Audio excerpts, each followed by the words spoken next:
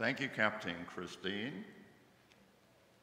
She shared with me before the service that she's always a little nervous preaching before you guys, but she did great. I'm not sure about the jokes, whether it's up or down, but you can decide that. The message this morning was wonderful, and we appreciate the Trinity and all it means to each one of us. I was reminded of the words that we shared in Sunday school this morning. Trying to understand this is difficult. But I was thinking of the blind man who was questioned by the Pharisees, and he said, once I was blind, but now I see.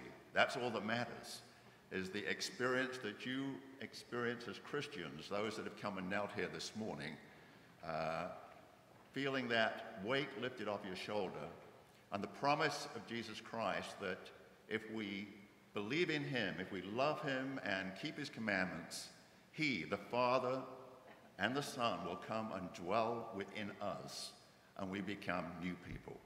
Join with me as we sing the final song this morning, Christ is Our Cornerstone. We've changed it from what is in your program to one that's a little more familiar with you. Yes, we do have the words on the screen. Thank you.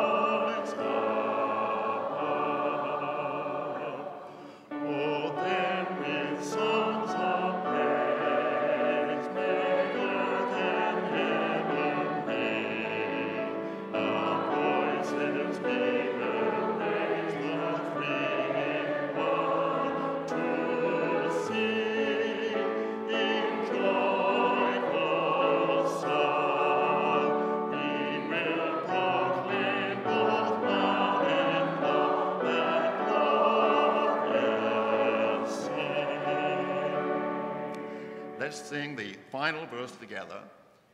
Here may we gain. Yeah, we have those words on the screen.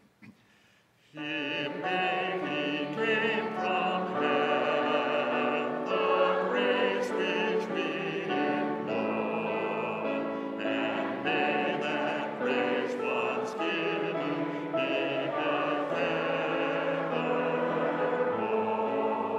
until that day.